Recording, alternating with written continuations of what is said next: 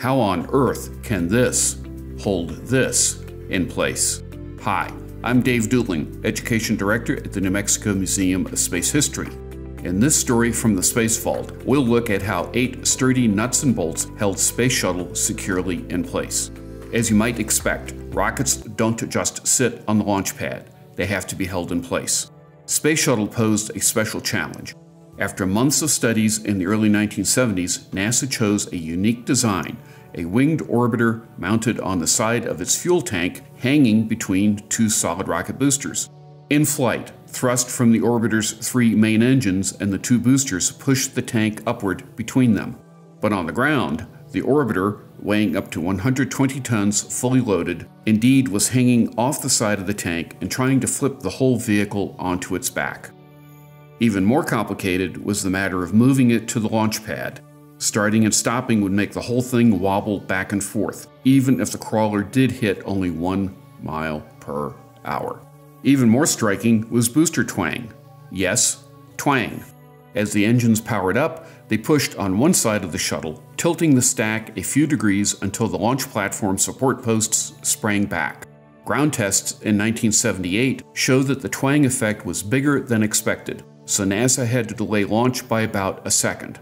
When the stack came back to center, the solid rocket boosters ignited and the hold-down bolts did their job. They broke. So how does this all come together and then apart?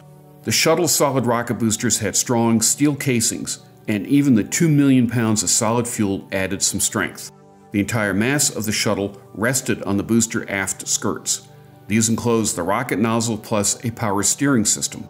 Each skirt had 4 feet with holes to take stud bolts, 3.5 inches wide and 28 inches long. A stud bolt is a rod threaded at both ends. The first step in assembling the shuttle was mounting the booster's aft segment on the mobile launch platform. Crews then inserted stud bolts through the skirt and platform and attached nuts at each end. And it was more than finger tight. Any free motion and something like this could happen. So they were torqued down. Tight. Very tight. This held the shuttle in place, but now you had a new problem. Tension. That means that when the stud bolt is freed, it will rebound downward, like a shot from a cannon, damaging the flame trench and possibly the shuttle as well. So NASA added a bucket filled with sand to absorb the shock and stop the bolt. But how do you unscrew the nut? You don't. Like Alexander the Great with a Gordian knot, you just slice through it. Instead of a sword, NASA's standard detonators did the job.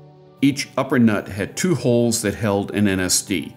2 ignition harnesses ensured detonation. This fractures the nut, freeing the bolt and letting the shuttle start skyward. But what if they don't break loose? 23 launches experienced a total of 25 stud hang-ups, where the released stud does not clear the aft skirt in the first 0.2 of a second after T0. Part of the problem is that as the shuttle rises, its main engines also push it slightly forward. When this happened, the booster pulled the stud and nut apart. Another danger is nut reclamping, where the fractured halves of the nuts will bounce off the retaining cap and clamp down on the stud. In 2002, one firing circuit failed completely, but the other worked. In 2008, debris escaped the capture bucket and bounced into the flame trench. Several changes were made over the years, including a major redesign for the last 10 launches. The story of the frangible nuts is not over. NASA recovered and recycled boosters after each shuttle mission. Most of the hold-down gear was discarded because of the stress it endured. The nuts, though, were recycled as bookends, like this one on loan to us from NASA and presented to the flight crew as souvenirs of their launch. Even the basic design is being recycled. NASA's Space Launch System, which will send humans back to the moon, is based on the Space Shuttle tank and boosters, including the booster hold-down studs. Stand by for that launch next year. Thanks for watching, and stay tuned for more stories from the Space Vault.